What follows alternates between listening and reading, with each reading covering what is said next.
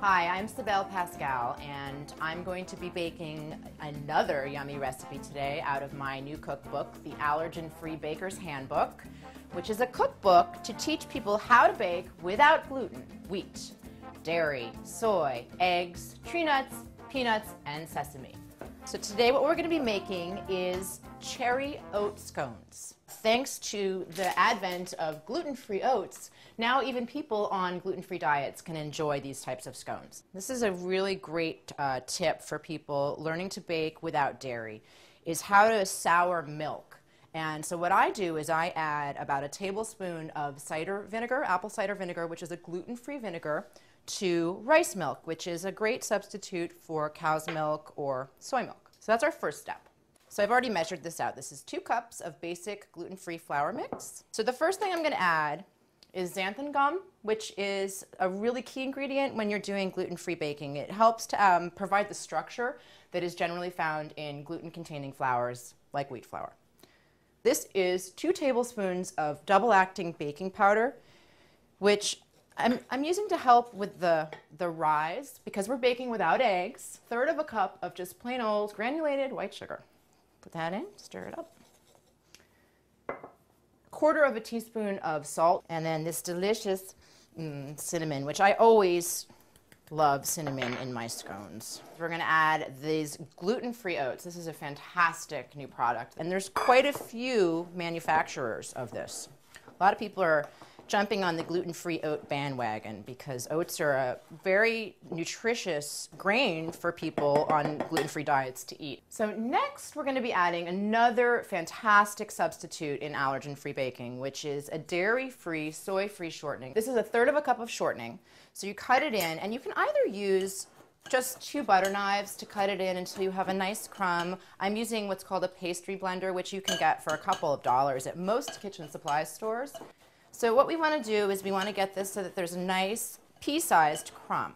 This is actually pretty good now. I'm ready to toss in my fruit, my dried fruit. I'm using a combination of dried cherries and dried cranberries because I had run out of my cherries. But basically you can use any kind of dried fruit in these scones and it'll be delicious. So I'm going to mix that in. Just stir it in a little bit. And the last step of this is to add the liquid ingredients, our buttermilk, to the dry ingredients. You want it combined but still clumpy. Like you don't want to try to get a smooth dough here. Scones are very simple, but they seem fancy, and nobody has to know that it took you all of about 10 minutes. So I'm actually going to turn this out and divide it into 2 balls. I'm going to flour them a little bit so they don't stick too much. Ooh, this smells so good already. So I'm going to pat these into 2 discs, and then we are going to cut them into 6 wedges, like that are pie-shaped wedges. If it's not a perfect shape, who cares? So now we're going to transfer them to a parchment-lined baking tray, and then I'm going to brush the tops with rice milk and sprinkle them with a little bit of sanding sugar just to make them pretty. The sugars in the rice milk actually, they kind of like caramelize a little bit and they create this lovely golden topping. And we are good to go. So I've preheated the oven to 400 degrees, and what you're going to do is you're going to bake them on the center rack for about 17 minutes until they're slightly golden brown on the top. They're going to smell ready. At around 17 minutes you're going to start getting that delicious scent of cinnamon and oats and cherries.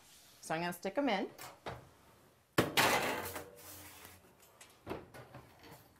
And now all we have to do is wait. So these smell about ready. And they're starting, they're getting nice and golden on top. So these puppies are ready. And as you can see, there's this lovely sort of golden top, and the sugar is all crystallized, and they are just perfect. And there you have it.